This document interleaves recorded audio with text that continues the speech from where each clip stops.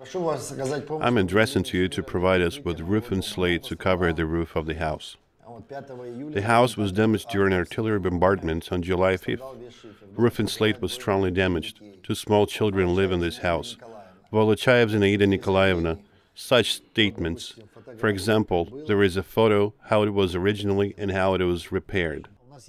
We collect the data. Near 200 houses were completely destroyed in Slavyansk, and we assist people. We try not only to give a person what he needs, but also to show his responsibility here. For instance, we say we will give you roof and slate for your house, but there is an old woman with no roof either. We will give the material to her as well, fix the roof for her, and we will give it to you. 2 deacons and 2 pastors' sons were taken away at this church at the end of service. On say they were killed the next day. They were tortured and then killed. And of course, then they pretend them alive and demanded ransom after their death. Who killed them and why? DPR's people killed them. Took away right from the church and accused them of providing food for soldiers. One moment. I just wanted to understand, where is it?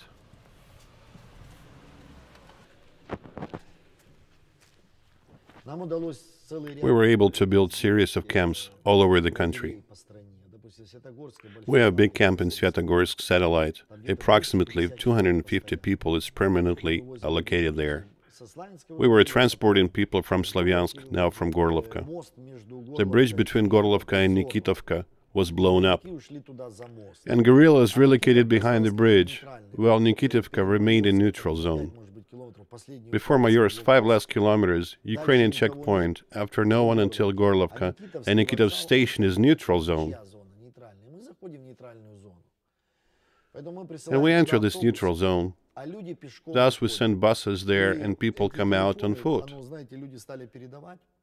And these telephone numbers, you know, people started to give to each other, and we know that every weekday, sometimes even Saturday, from 9 to 10 buses arrives at the Nikitov station, and we transport all people.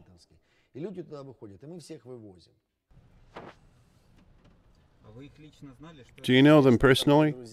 Of course, they were my friends, and one of them, Viktor Brodarsky. 11 children left altogether. Can you imagine? 11.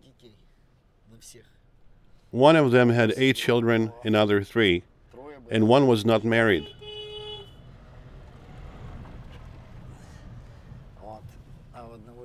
One guy just got married and had no children yet.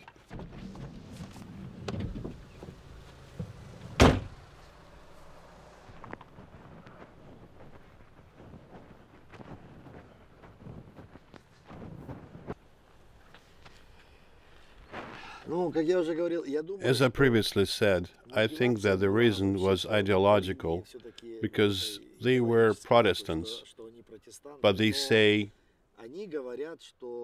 they were accused of helping Ukrainian army, fed them, brought products.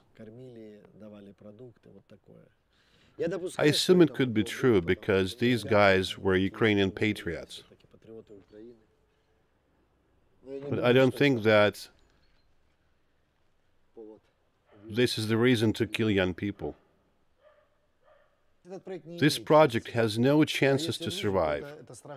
And even if it is, this is a scary place. I will never want to live here if DPR rules here, because this is scary.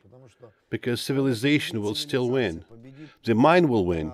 We can't all the time. A person who destroys, how is he going to live further? I don't know how he will do it.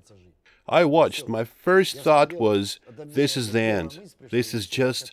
When they seized what was original executive committee in Donetsk, I was watching how they broke everything with a joy. And one man stood there and said, "Guys, stop, please don't. It will belong to us."